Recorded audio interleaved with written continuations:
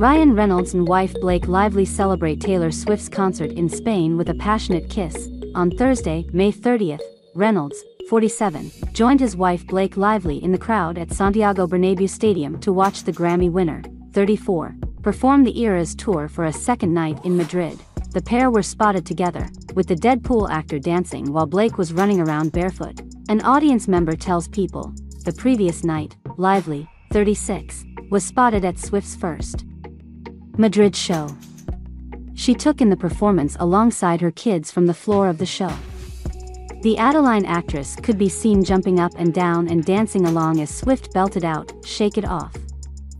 Swift's other celebrity friends were seen alongside her in the crowd, including Estee, Danielle, and Alana Hayam. The IF star previously said he planned to attend Swift's concert in Madrid during an appearance on Today with Hoda and Jenna earlier this month.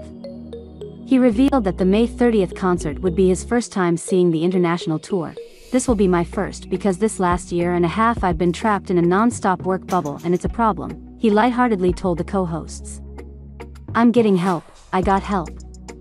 Intervention is the word they're using. During his appearance, he revealed that his children had already been to 5 or 6 Eras tour shows. "They love it. They're obsessed," he said on Today.